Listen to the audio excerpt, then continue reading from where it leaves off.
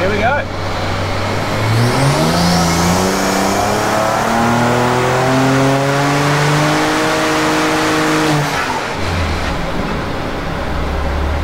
That's a funny face. Holy shit, dude. I haven't looked at it yet.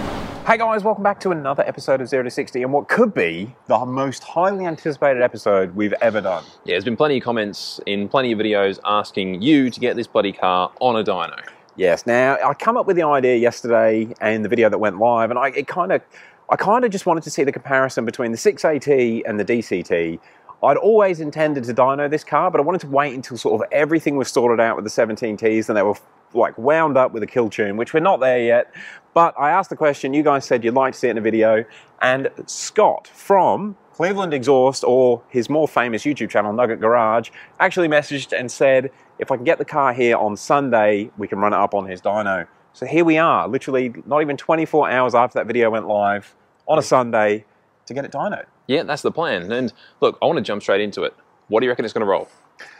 Oh, look, I don't know. It's doing low 6 1-2s, which is cool. Is it very low 6, like 6.1? I don't know if it's quite as fast as it was with the old setup, but it feels really rapid. We sort of pulled on that F90 the other day. Yes. It feels quick. Look, I'd like to see, and don't forget, in Australia, we never seem to get quite as happy numbers as you guys in America get.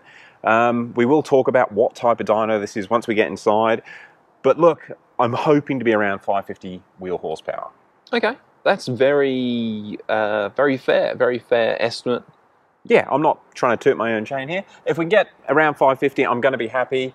Closer to 600, the better, but it's not on a kill tune. I'm currently running, looking at the logs, it targets around 7 degrees of timing, around the mid-range RPM, up to about 6,800 RPM, it will target 8.6, and just over 6,800, I see 9 degrees of timing. So it's not much timing. Not a kill tune at all. And I am running E85.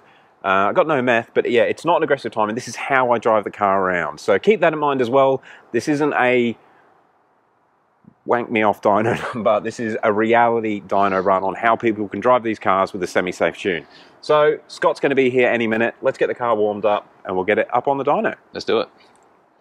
All right, so we've got the car on the dyno. Scott has helped me mount it up. It is a hub dyno, so we're not going to have any issues with wheel spin or anything like that. We might talk about the differences in dynos later on, but this is a Dynotech hub dyno, and hopefully it's friendly. I think these are a little bit more friendly than Dyno Dynamics rollers, so I think we're just going to have to get up to temp and do some power runs. Guys, this is the moment where you've got to guess. What do you think this car is going to put down at the hubs? Yeah, keep in mind, these are the China 17T turbos. You're running a PI plate. Yes, yeah, it's pretty much, this is still my pretty basic setup. Everything that's involved in making power is like the cheapest you can get.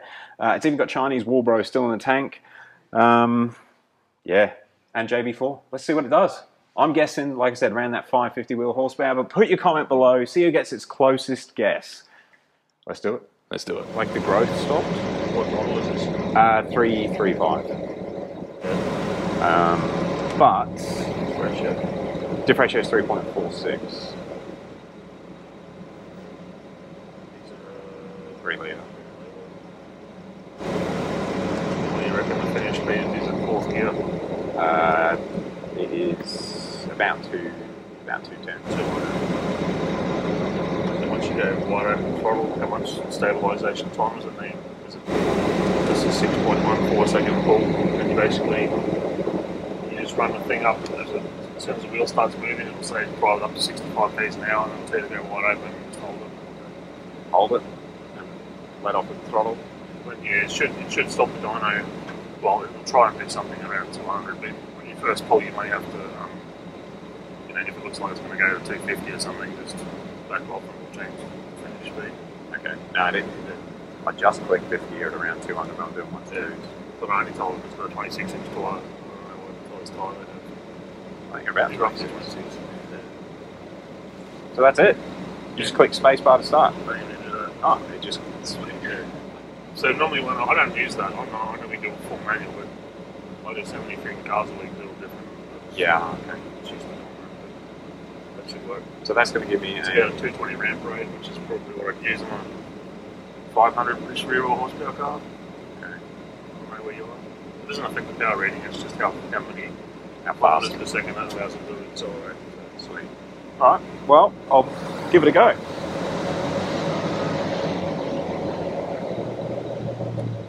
Alright. Okay, so we are going to run the car on the dyno myself. Scott's given me a very quick rundown on how to do it. We're running, I don't really know all this sort of stuff, it's a dyno dynamics software, and we'll probably try and speak to Scott about exactly what's going on and how it works out powers, but we have put diff ratios in, tyre sizes, so it should be a fairly accurate number, I'm hoping. But just going to get up to temperature. Okay, so you're pretty much ready? Okay guys, so we're at about 85 degrees C. Intake temp is at 30 degrees C. I'm going to start the JB4 logging, and we're going to do the first pull. I have no idea what's going to happen. I'm basically just going to rev it to 7,000 RPM. What's the worst going to happen? I mean, she's bolted on, dyno's running. Actually, I will turn the fan on the front. Okay.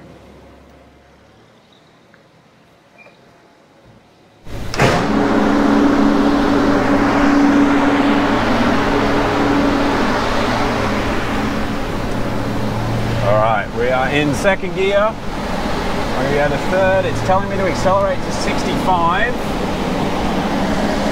Yeah, that speedo's about matching this speedo. Start logging. Scott did say it'd be a bit rough until we get up to speed.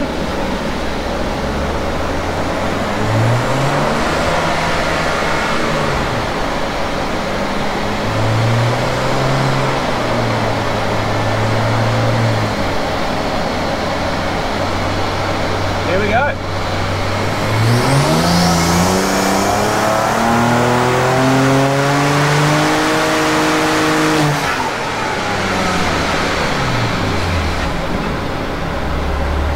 That's a funny face. Holy shit, dude. I haven't looked at it yet. Holy 622.8 horsepower. That's at the hub. All right, I think we'll go get Scott. We'll just make sure we haven't done anything wrong. And it stopped at 6,500 RPM. The dyno stopped the car at 6.5. I was going to say, it didn't sound that aggressive. Holy shit, boy. I'm shaking. All right, let's go get Scott. Let's go get Scott. All right, guys, so we're going to go for run number 2. We've increased what we can see on the dyno. This has made more power than we were expecting. Also, I'm going to rev it out a little bit further. We only went to 6,500 RPM last time. All right, I think we just go again, see what it does. And I'm just watching the tacho, so I didn't actually watch the boost gauge, but we've got logs, so we'll talk about the logs in a second. All right, let's just do another run. All right. Starting logging. Okay.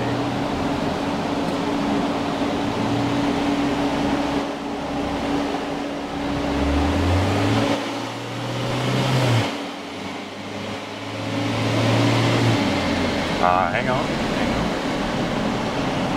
We have an issue. It's just thrown an ABS fault. It'll be because I didn't put traction control off.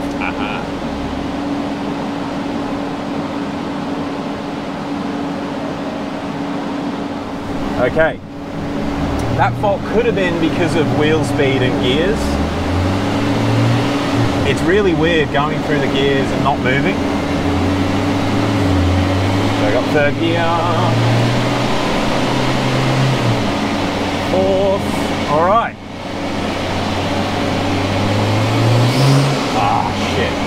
It's okay. That did a run. I went too quick. All right, we'll try again. We'll try again. It's full auto logging or auto dynoing. Third time. Right. I'm messing up. Let's get on with it. So once I hit 65.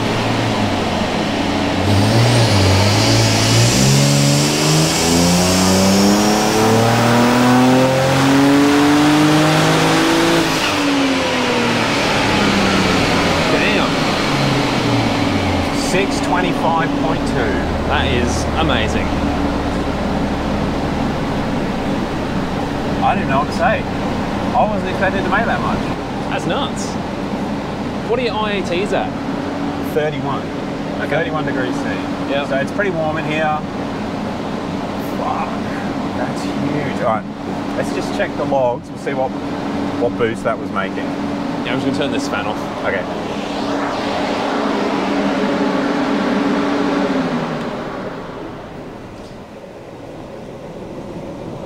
That is crazy.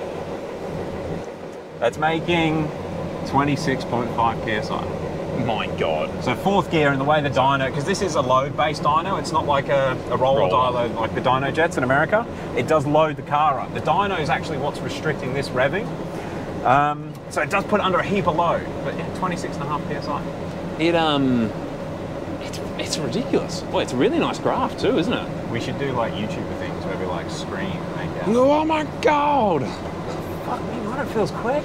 To be honest, I was thinking it was going to be kissing 600 because, like Austin said in the 0-60 chat, he said an automatic that's snapping axles, it's got to be a lot of power. That's true. Well, there you fucking go. Sorry about my... I'm a bit excited about that. Let's turn the fan off. Turn the fan off. Yeah, yeah. All right, so just sort of check quickly on the graph. I'm not going to bother to get Scott to print this out, but we've taken lots of photos of it. You can just see I was actually wide open throttle for longer on the second pull, the pink line. And it is a little bit below the red line until you get up the top, and I guess it's just gotten hotter as the car is sitting there. But yeah, dude, that's a nice curve. This is the horsepower over here, obviously. It just comes up at 625. Through a ZF6. Wow. It's not bad. No, Scott was saying, with these hub dynos, the ZF6 works, he said, pretty similar to a manual. He does a lot of Barras with the ZF6 HP26, I think they've got. And he said the Barra ZF6 is all dyno, pretty similar to a manual, where I thought this was going to lose a lot more power. Apparently they don't. So that's kind of interesting. Yeah, I didn't realise that. That's freaking, I'm still pretty wilding out about that. Yeah, it's that's plenty of power. Oh, I'm just going to make on the DCT. Yeah. I don't know, let's bring up the graph actually, because something that you've got to take into account with anyone that's dynoing their car or bragging about numbers or times is how aggressively it's tuned.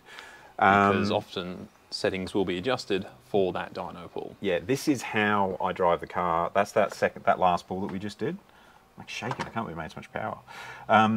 And these lines down the bottom are my ignition timing. You can see it's starting to pull timing on a few cylinders when we get up around, what are we?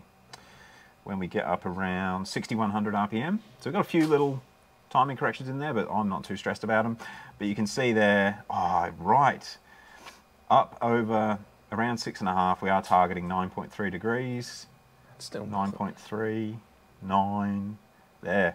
But yeah, peak timing, 9.3, which I've had this car at 11 degrees of timing before. I really runs 11, and a lot of people run much more, like Declan's M2's running 16 degrees of timing on his M2. So we've got pretty safe timing for E85. You're also only, was it 26 PSI boost as well? Actually, I'll show them properly, and actually I'll overlay a screenshot, but the blue line is actual boost and the pink line is target, and 26.8 PSI. So it's, I mean, it's at 6,500. There's plenty of people running more boost than that on these cars, on these engines. Wow. That is... This thing's made some decent power. The eBay China setup. This is the budget. This was the budget Beamer, the budget build. And it still is. The only thing that's sort of a brand name product on it is the Miltech exhaust. Everything else is just cheap China stuff. Which you bought the car as the cheapest 335 in the country at the time. Which had. And it had the Miltech. So it's far from an expensive 335i build. This is nuts. And I really don't know what to say. Yeah, it's amazing. It's done me proud. Done you very, very proud. However, I'm kind of interested to see what O'Reilly would do on this type of dyno. The hub dyno, not the roll dyno. Because it really feels like it's got another 150 horsepower over this. Yeah. And you've got no gears to play with, where this, having the different gear ratios makes it feel quite quick as well. Oh, guys, I think it's time. Do you now, while you're here, hit up JSR and get him to send through a kill tune so you can make a really big number on the screen? Look, I could. I haven't even told JSR I was going to come here and do this, because it's a bit of a sneaky tactic that a lot of people use, especially with YouTubers, where they'll give it a special tune to make some special numbers. But this is legit how I drive it. JSR has no idea what's coming to the dyno. That's fucking sick. That's why you were pulling on an F90 on a tuned F90 M5. That puts it at probably 750 engine horsepower. Yep. And that is Team N54 for the win, guys. If you want to get involved in the epic Team N54, you know what to do. Link in the description. Yeah, actually, if you are interested in what we're doing, please support us, because this car, although it was the cheapest in the country, YouTube has encouraged me to spend about 30 grand on it with different parts, the brakes, different wheels. I am going to single turbo it, and I'd really like to see this with an 8 at the start of it.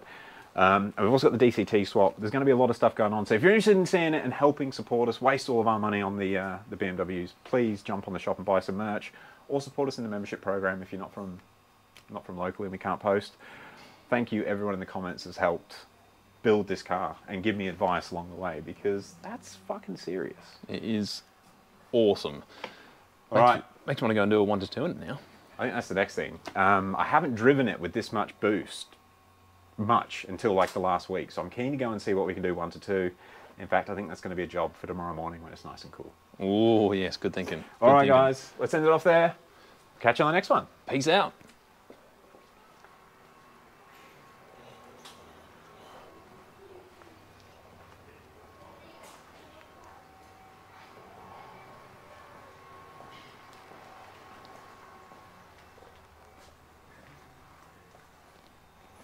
That's fucked up.